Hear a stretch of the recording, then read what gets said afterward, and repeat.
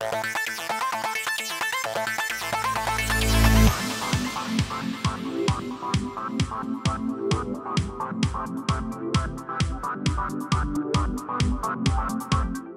I'm Chris. Hi, I'm Ryan. Welcome to Inside HenHud. Now, there are over 1,000 basketball tournaments every single season in New York State, but we have one here at HenHud that's very special to us, the Jack McGuire tournament. Now, Jack McGuire was a classmate of many of ours when we were younger who passed away tragically to leukemia. Now, every year we all get together to celebrate his life and also to celebrate his love for basketball in the annual tournament. I got the chance to catch a couple comments from Mr. and Mrs. McGuire and a couple of the players and the coaches. I'm here with varsity basketball coach Jordan Hirsch. Now, Coach, we want to ask you, what are your thoughts on tonight so far? It's been a great night. We're really happy that our community is involved in this whole thing and to honor Jack and his family, playing a great team in Valhalla, and hopefully we just have a good show tonight and play hard. Very excited to see you guys play. Anyone we should be looking for any highlights from tonight? Yeah, I mean, I think I'm pretty confident in all our guys. I feel pretty strongly that we have a pretty deep bench. Anybody that goes in there is capable of making a highlight play. What are the emotions running through you right now? This is very emotional for many people. The McGuires are very good family friends of ours. I don't know that all of it's really sunk in quite yet, but I'm just trying to keep a good head and go into the game knowing that a lot to play for tonight, and we're just excited to do it. I'm here with guard Jeremy Morris in the varsity boys basketball locker room. Now, Jeremy, tell me, what are your emotions going through you right now about this game tonight? I mean, our emotions are high. It's a huge game. It's the same exact team we lost to last year on a buzzer beater in this tournament, and the goal is just to win. I mean, and me and you both knew Jack, and he loved basketball more than anything. What a great way to remember him, right? Yeah, no doubt. I mean, the community's all involved. It's a huge thing with his family, Coach Hirsch. Everyone's involved, and it's awesome. All right, we look forward to seeing you play tonight. Good luck, man, and thank you. Thank you. I'm here with Mr. and Mrs. McGuire. Now, I know this is a very emotional night for you guys. What are your thoughts so far? Well, we're really happy to be here, Ryan. It's a very humbling evening for us. Jack loved basketball, as you know, and we're really honored to see all his friends, his classmates, and the community just come together for us again. All right, of course. And Mr. McGuire, I mean, you helped install this beautiful locker room. Now, this is just fantastic. I mean, I personally want to thank you for restoring some pride to our school, especially in the basketball program. Jack would have been your senior this year. I mean, what are your thoughts on tonight so far? Again, as my wife said, Jan, we are humbled, and we're thankful that every year since this tournament was renamed for him, we've had a great turnout, and it seems a little bit more this year with his senior year, and we were happy to help with the locker room, installing it and getting it in place. It's a great tribute. Fantastic. Now, what a great night to watch some great basketball and also see some great community support. I want to thank you guys for doing an interview with me, taking your time. Thank you very much. And back to you in the studio. What an emotional game that was. I mean, it was a great win because it was the first win in history when Jack would have been a senior. So, I mean, absolutely. What a great way to celebrate Jack's not only love for basketball, but his life in general. It really was. Now, this is not the only celebration that was occurring. Miles away in Ithaca, the duo of Emily Sullivan and Lauren Siegel was occurring at the New York State Girls Swimming Championship. I got a chance to catch up with them in the Hall of Fame, and let's see if they had the stroke of good luck. So congratulations, girls. How did it feel to go up to the championship for your first time? It was so exciting. It's such an honor to be part of such a big team and to actually participate in the team. I can imagine. Now, you're more of a natural of it. It's your second time up there. How was that? It was awesome because I already knew the experience, and then I had Lauren by my side, which was even more fun.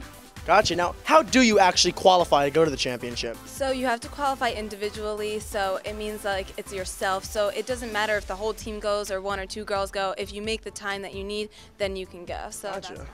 Now, the big question that everyone wants to know, how did you guys actually do? We did amazing, and we both got personal best times in our events, and we qualified for finals, which means we're the top 30 girls in the state. That's awesome. Now, where do you see this going after this? Well, eventually I think both of us want to swim in college and just take it further into a higher level. We also would hopefully try and make it into A finals, so top 10 girls of the states next year.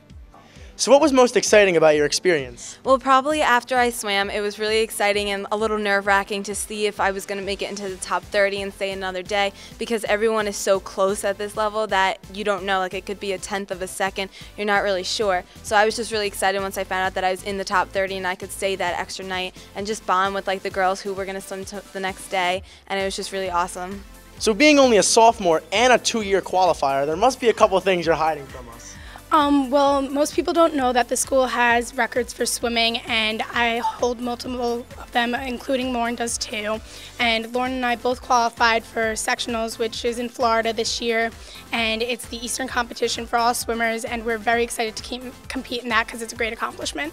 Well, that's awesome. Well, thanks so much. Congratulations on the big accomplishment, and our school will be watching out for you two. You know, what an amazing accomplishment. They're only sophomores. Yeah, well, that means they have 2 more potential years to qualify for states. Now, when we come back, talking about states, we had 2 other girls in the music department that qualified, Cassandra and Katie.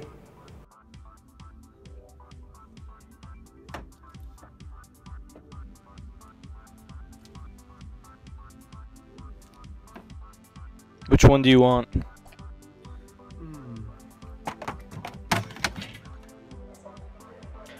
I think I'll have a HenHud yearbook. Hi, I'm Morgan. Our next story features HenHud's amazing music program. I got the opportunity to take a look into the holiday choir concert. I got to catch up with Mrs. Denler, the head of the choir, as well as Cassie Cavalieri and Katie Johnson, who made it all the way to the state level. I'm here with Mrs. Denler, head of the HenHud chorus. So, congrats on having another state qualifier this year. Thank you very much. Katie Johnson qualified for All-State Chorus. This is a fantastic experience. We have students go every single year. For the past, I want to say 7 or 8 years, it's a great opportunity for HenHud to be represented in the state amongst some of the best singers in the entire state. We're really, really proud of Katie. Last night's concert was fantastic. We had 3 great choirs perform and lots of other soloists. Katie was one of them, and they all, I'm so thrilled to be able to highlight the solo voices. I love that we do a wide variety of styles of music. One of the highlights of the evening for me was Psalm 23, where we had an oboist and a flautist accompany us in a very moving, lovely, extremely difficult piece. The concert was very enjoyable. We had a great crowd with lots of volunteers helping out, and I look forward to the next performance here at Hendrick Hudson High School. That's awesome. Thanks so much. Happy holidays. Thank you. I'm here with Cassandra Cavalieri and Katie Johnson. Congrats, guys, on making All-State. So, how did it feel when you found out you made All-State? I was very happy, and I have to say I was not expecting to get in because of my score. How about you? I was also not really expecting to get in. But I got a better score than I thought I would, and I'm so grateful that I was able to go up for the experience. And how long have you been playing the bassoon for? I've been playing for 5 years now. And have you received any honors for this? I have done All-County, Area All-State, now All-State, and then in April I'll be going up to Providence, Rhode Island with Jody Scharf for All-Eastern. You guys are the first 2 students from HenHud, right? Yeah. That's awesome. So what would you say makes HenHud's music program so great? Well, I think that Mrs. Denler and Mr. Akers both take a lot of time out of their schedules to help kids who they know can really do well at All-State and at Area All-State, all the events that they can do during the year. And they really do a good job of preparing everyone, and I think that's why we've had so many kids in the past few years represent HenHud at All-State. Mm-hmm. And Katie, so when did you start singing, and do you have any future plans in singing? Well, I've been singing since forever, basically, and yes, I do hope to pursue singing in college. I would like to be a vocal performance minor, at least, maybe a major. Well, thanks for talking to us, guys. You know, I had a chance to attend that as well, and wow, absolutely amazing. But you know, while we're on the topic of something being amazing, the art department in this school is absolutely fantastic. Now, recently we had the Art Honor Society induction, and I had the chance to catch a couple of comments from Mrs. Nash and a couple of her inductees. I'm here with Art Honor Society advisor, Mrs. Nash. Now, Mrs. Nash, can you tell us a little bit about Art Honor Society and a little bit about the ceremony as well? Well, I started it about 6 years ago, and there was art club before that, and I wanted to up the ante a little bit, get kids really involved, and it's bloomed into almost 20 to 30 members every year, and we do community service art projects and personal projects. The kids get to do kind of what they want to do outside of regular school art class. So awesome. And can you tell us a little bit about the induction ceremony? Yeah, the induction ceremony we do in the library, so it's a little more personal, and the old members come and we have a little art show too, so everybody gets to put their own personal work in it, and then during the show families get to see it, so it's a really great not just ceremony but art show and experience for the new members to see what other people have done. Awesome. And my final question, what kind of qualifications do you need to be in Art Honor Society? You need to have at least be average. You need to have taken an art class. You need to commit to at least one meeting a month, and you need to do community service. So, yeah. Fantastic. Well, you heard it here, folks. Thank you very much, Mrs. Ness. So how many years have you been in Art Honor Society? Since my sophomore year, so that's about 3 years. What type of art do you think would be your concentration? Well, I really like painting horses in acrylic paint. I've been riding since I was 12 years old, so I feel like I can express myself through the brush strokes, and I feel like I can really connect to horses. So what are your future plans with art? Do you look to find a career in this? Yeah, I actually want to go to school for illustration. As a matter of fact, one of the pieces that I did for the show for our Honor Society was a piece with rabbits that I did in pencil. So what would be any future advice you might have for anyone joining our Honor Society? Stay creative. Don't be afraid to paint what you want. Fantastic. Thank you very much. The artwork displayed around school is truly amazing. Absolutely. I mean, I can completely agree. And when we come back, we'll be taking a look into a course that helps seniors prepare for college.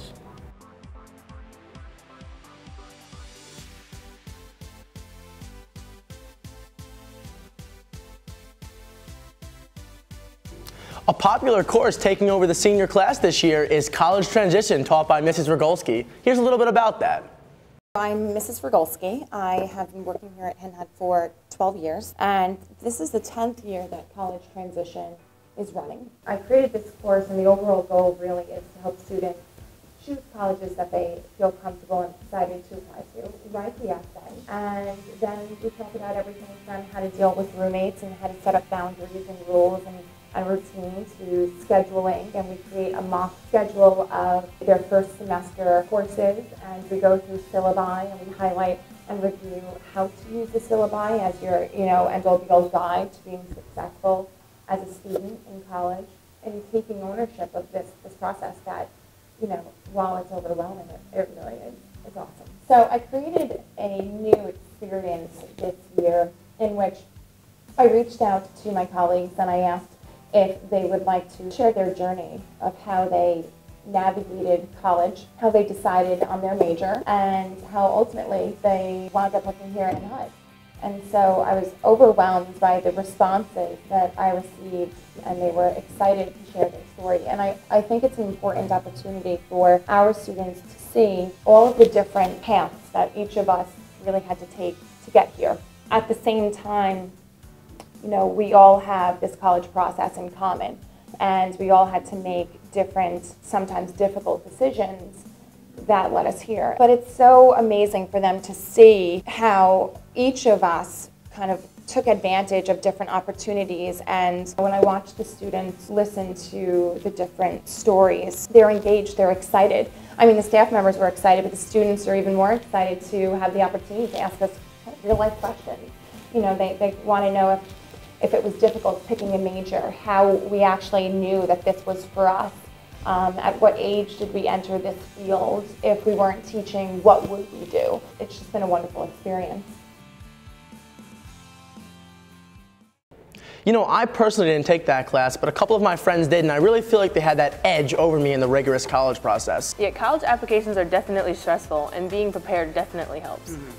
And for the upcoming year, we will be presenting these stories about students attending programs outside of HenHud, such as the New Vision Environmental Science program at T-Town, to Carnegie Hall, and to Westchester Broadway Theater. It's funny because she said outside of HenHud, and we're doing inside HenHud right now. But anyway, let's get back to business, and our teacher feature for this month is on Scott Perlman. Hi, I'm Scott Perlman, health educator at Hendrick Hudson High School, Montrose, New York. I've been here for 12 years.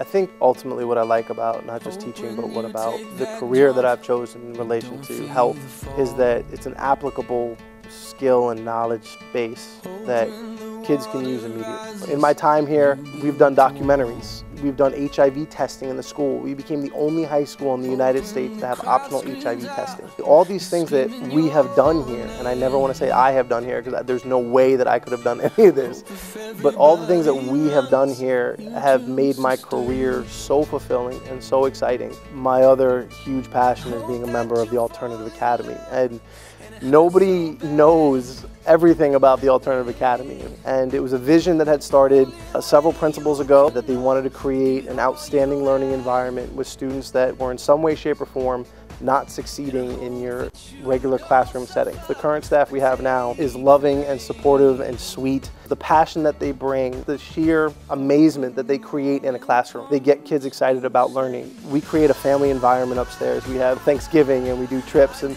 all these things are designed to make kids fall in love with learning and the actual process and being here. I have found that I have enough energy at the end of the day that I want to do other things. So originally, I started a peer AIDS education program, and several years after that, I was approached by a student to start a GSA, Gay Straight Alliance.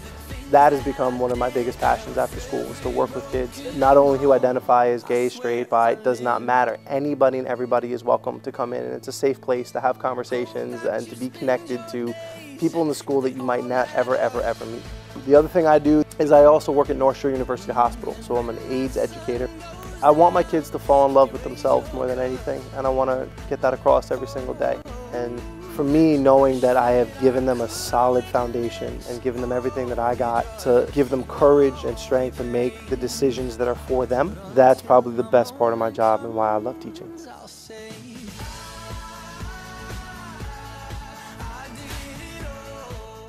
Thanks for tuning in to this episode of Inside HenHud. I'm Morgan. I'm Ryan. And I'm Chris, and have a great holiday season.